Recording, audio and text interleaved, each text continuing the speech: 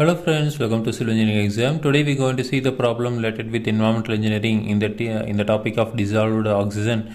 So the problem is the following observation were made: the 4% of dilution of wastewater. Okay, so we can add the 4% of diluted, so 4% of wastewater into the 100% of water. Okay, so then dissolved oxygen, that is DO, of the aerated water used for dilution is 3 milligram per liter. Okay, so in the aerated water, we are using for dilution, so the dissolved oxygen is 3 milligram per liter. So then dissolved oxygen of diluted sample after 5 days of incubation is 0.8 milligram per liter. Okay, so after the incubation the BOD will be reduced to 0.8 milligram per liter. Okay, so initially it has 3 milligram per liter, and it can be reduced to, after 5 days of incubation, that is 0.8 milligram per liter. So the dissolved oxygen of original sample is 0.6 milligram per liter. Okay, so we are using the 4% of diluted water, so that 4% of wastewater having 0.6 milligram per liter of dissolved oxygen. So then calculate the BOD after 5 days. So this is first question. Then ultimate BOD of the sample. Okay, so assuming that deoxygenation coefficient of the test temperature is 0%. So now we can take 4% of wastewater. So then 96% of fresh water. So fresh water in a sense aerated water. Total dissolved oxygen. Okay, so total dissolved oxygen at the initial stage. So total dissolved oxygen, so there is 4% of wastewater. In the wastewater, the dissolved oxygen, so the dissolved oxygen for the original sample is 0.6 milligram per liter. Okay, so now we can take 0.6 into 4%, 4 divided by 100. Okay, so again plus, so 96% of fresh water is there, so the dissolved oxygen is 3 milligram per liter into 96%, 96 divided by 100. Okay, so solving this, we got the value of total dissolved oxygen is 2.904 milligram per liter.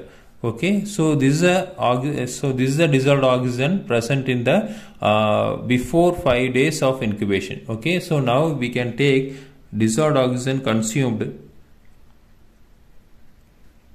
So initially we have the value of 2.904 milligram per liter of dissolved oxygen. Okay, finally we got the value of 0.8 milligram per liter after 5 days of incubation. So now we can take 0.8. So now we got 2.104 milligram per liter. Okay, so this amount of dissolved oxygen is consumed during the incubation of the wastewater. Okay, so now we find out the dissolved oxygen consumed. Okay, so now we can take BOD after 5 days. BOD of 5 days equal to the formula dissolved oxygen consumed into dilution factor.